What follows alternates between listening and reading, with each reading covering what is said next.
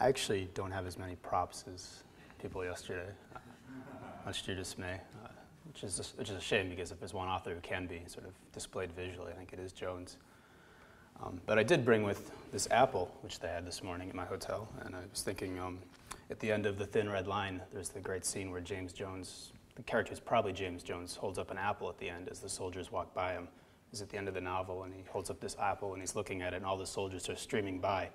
And it's kind of, I think it's supposed to be the symbol of knowledge for Jones, or maybe some sort of eternal truth, the Garden of Eden, I don't know. But I don't know, I don't profess to have any, lingering knowledge about Jones. I'm sort of new to his work and his scholarship. But just the same, I want to talk a little bit about, I was going to speak originally about Jones in the era of postmodernism, but I've changed my topic a little bit, especially after hearing Chris speak yesterday, and given what seems like the common disdain for postmodernism here, I'm actually going to focus on the theme of Jones as a war writer, whether or not he really was a so-called war writer. In James Jones, an American literary Orientalist master, Stephen Carter gives an overview of James Jones's critical reception. Basically, Carter says, Jones was never really respected as a, quote, civilian author. His accolades came as a war writer, and the evidence would obviously support that, given that a number of his so-called domestic novels were more or less trounced by the critics, especially Some Came Running, which Granville Hicks, the famous critic, called a, quote, monstrosity. And recently there's been something of a resurgence in James Jones's literary appraisal, even his domestic writing. Willie Morris called Some Came Running one of the great neglected masterpieces of American literature, and last night William Groom said he would put it up against any of the works of Jones's generation. And writers from Styron and Shaw to Mailer and Didion have all sounded off about Jones's prowess as a writer.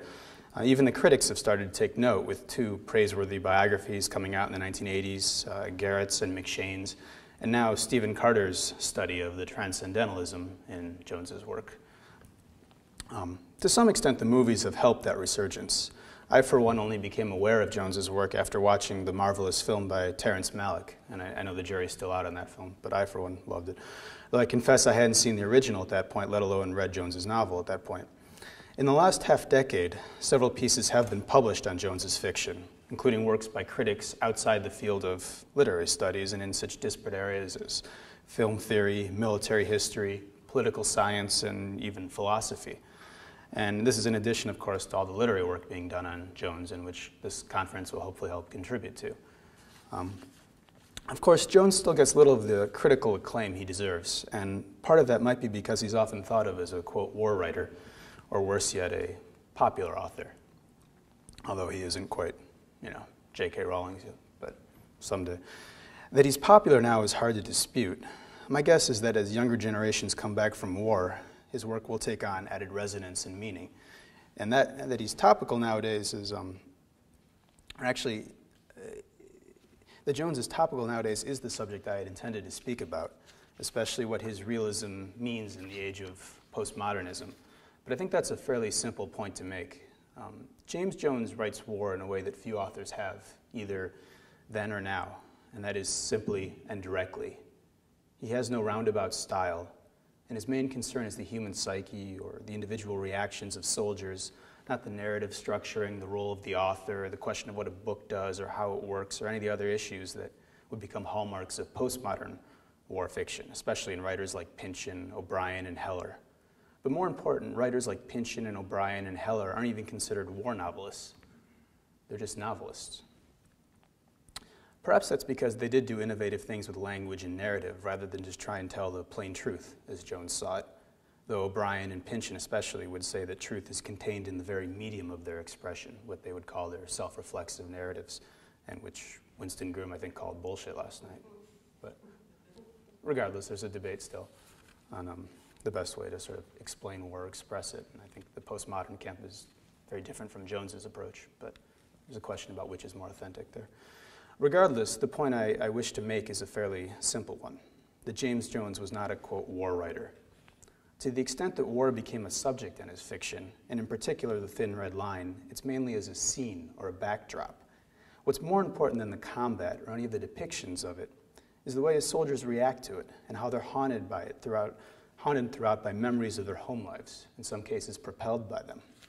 In fact, images of home life are rampant in Jones's texts, such that no easy distinction can be drawn between the domestic setting and the foreign. War for Jones is an all-encompassing experience, one in continuous overlap with civilian life. And to see him as a war writer, as many critics did and still do, is to miss a fundamental point in his fiction, as well as a central truth about combat. And that is that there are no, quote, soldiers on the battlefield.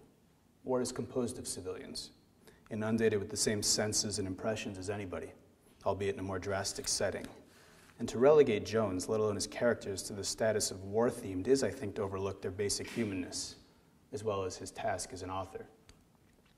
Interestingly enough, Jones never really distinguished between his civilian work and his wartime writings. For him, the two were inextricably linked. And for example, when he was holed up in a hospital, after he was recently evacuated from Guadalcanal, he wrote a long poem, which he called The Hill They Call the Horses. He would later come back to a number of the scenes in this poem, especially the dead he keeps dreaming of in the poem, including the guy he probably killed at Guadalcanal.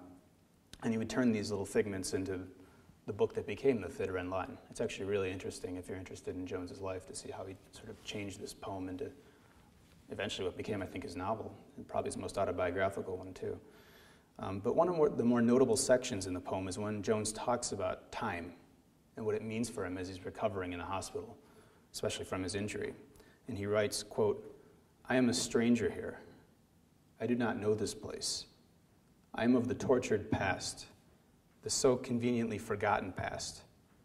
And in this present of the future, the past is out of place." And you can see the collapsing of memories here, the images that Jones draws in the poem, very Owen-esque in their depiction of the dead skulls and how they've made their way out of the battlefields and literally onto his bed sheets as he's recovering in the hospital.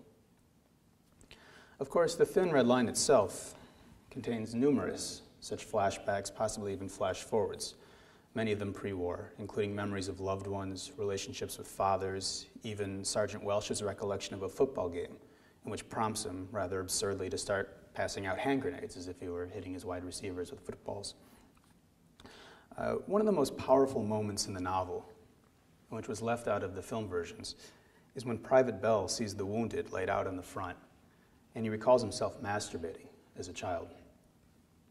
It was the great critic Paul Fussell, probably the dean of modern war fiction criticism, who wrote in The Great War and Modern Memory that such moments are what make Jones's fiction what they are. And those are the ones that really do encapsulate the wartime experience. Fussell himself was a Marine Corps officer in the Pacific Campaign, same time as Jones, and he was wounded, like Jones, a couple days into battle and found himself sidelined for the rest of it. I actually had the chance to meet Paul Fussell last November when he was speaking at the Humanities Festival in Chicago. I don't know if any of you were there, but it was a really wonderful festival on war writing at this time. And he was giving a talk there on the current Iraq War. This is Fussell and what a hopeless mess it had become along the lines of Vietnam.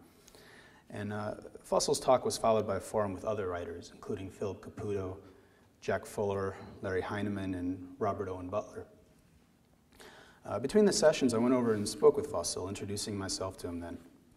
He was nearing 70, but he still had that gait of an officer, which I think that whole generation carries with them now. But I introduced myself to him as just having come back from the war in the Middle East, which I had at that point. And I told him that I was also studying English and greatly inspired by what he had written. Being Fussell, he kind of shrugged off the praise and nodded. But I asked him a question, and that was why he'd chosen to study literature or write about it professionally.